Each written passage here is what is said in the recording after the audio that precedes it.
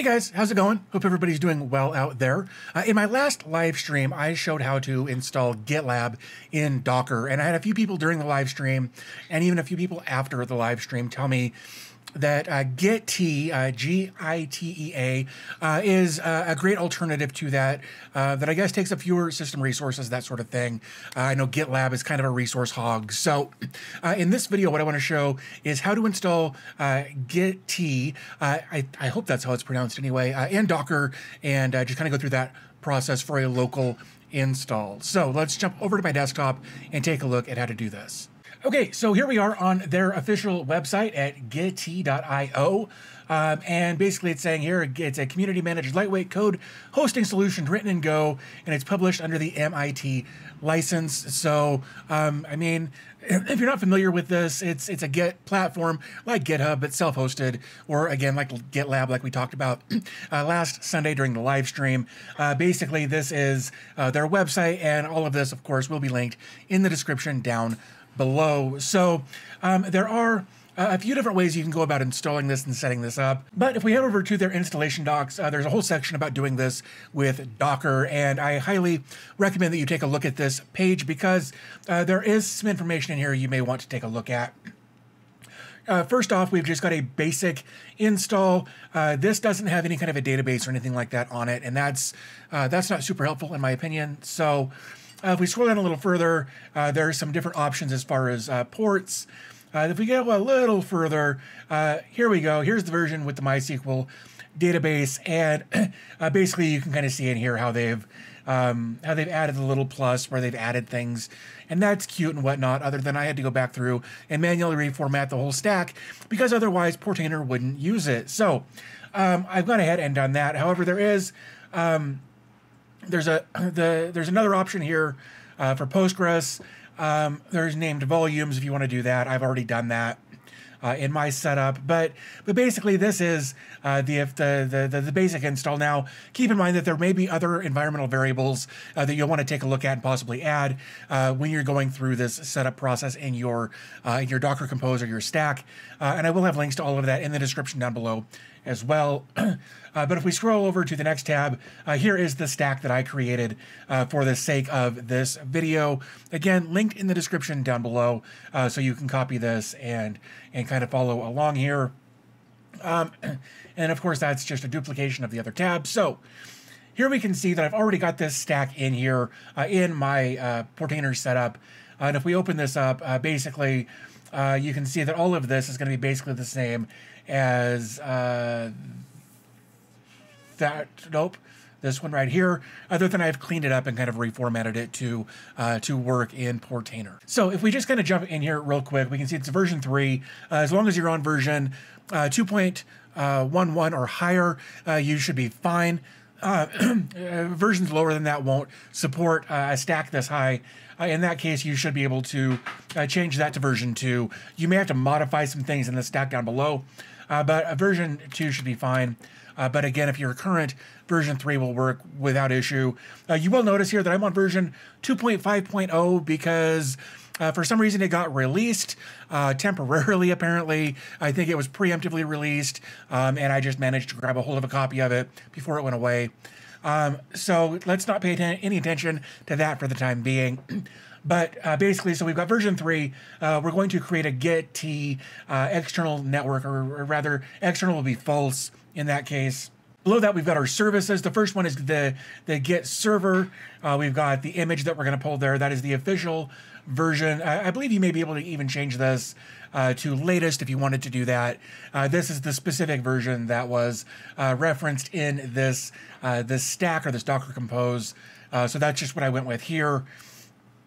The container name, because we're setting this up in a Docker, or sorry, in Portainer, you don't need this container name line, but if it's there, it's not going to hurt anything.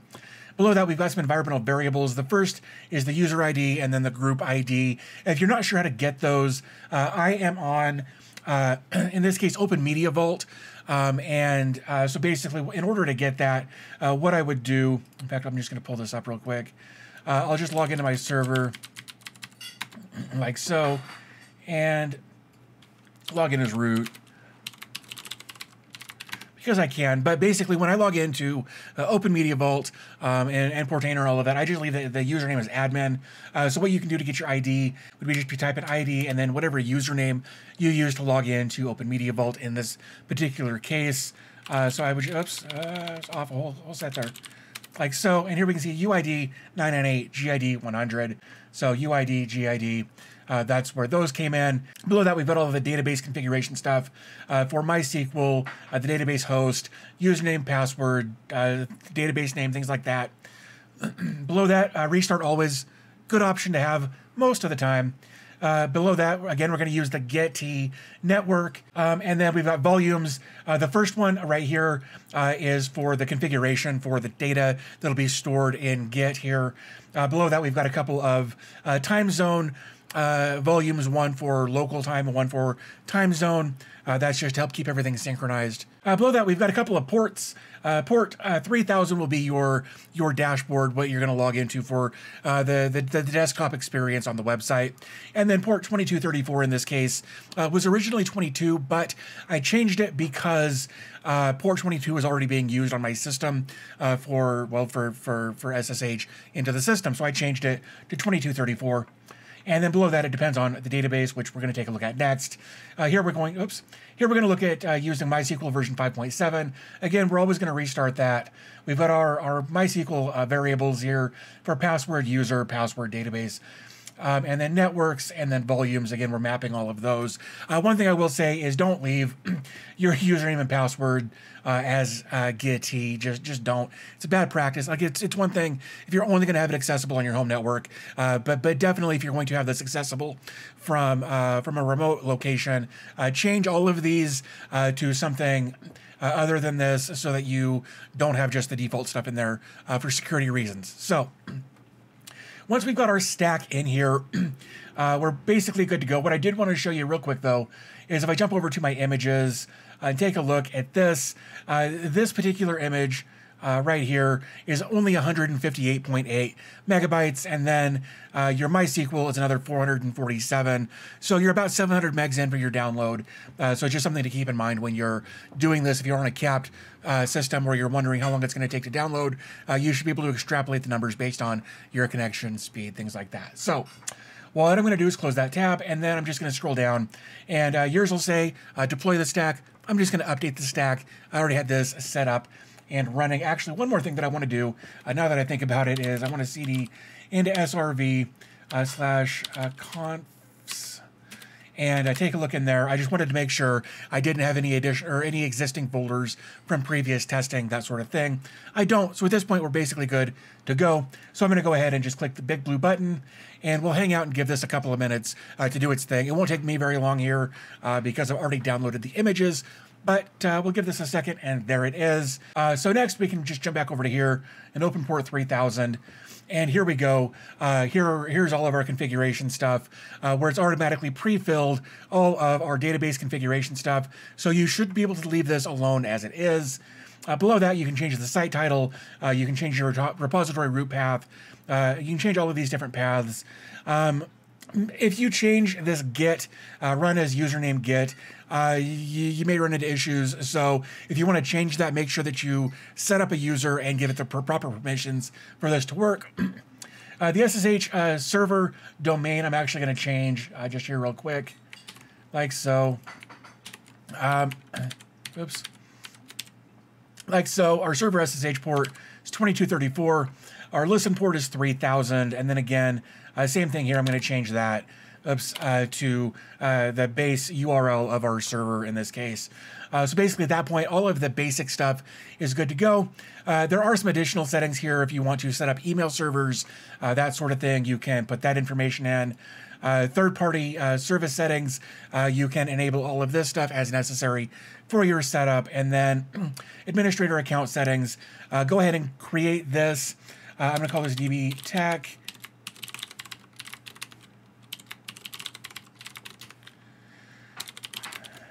Like so. Oops. .com, like so. And then I should be able to just click Get EA, or sorry, Gitea. That one still gets me. But basically, we'll just go ahead and give this a chance to run its installation. And if we come back over here, we can see that definitely something is happening as far as networking is concerned. If we jump over to here, again, same thing. It's just kind of doing some stuff in the background. Not too much, but we'll give this a minute. And then hopefully we'll be brought to a login screen next. All right, so it somehow managed to log me in. So let's go ahead and take a look at site administration.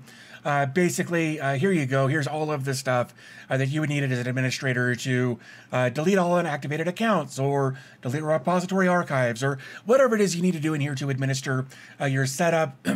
Basically, here at this point, you can get some system stats as far as how long it's been up, memory usage, memory allocation, all kinds of stuff in here as well that you can look through.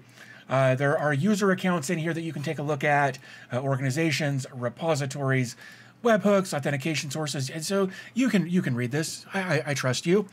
So basically, at this point, I would not use this account to actually do your code hosting. I think that's just a bad practice to use your admin as your user. So I would definitely set up an additional account for the sake of setting up your code hosting as a different account entirely. So the next step that I would normally show at this point is actually how to use the software, but explaining Git in a video is kind of outside the scope of this particular video. It may be something that we address separately at another time.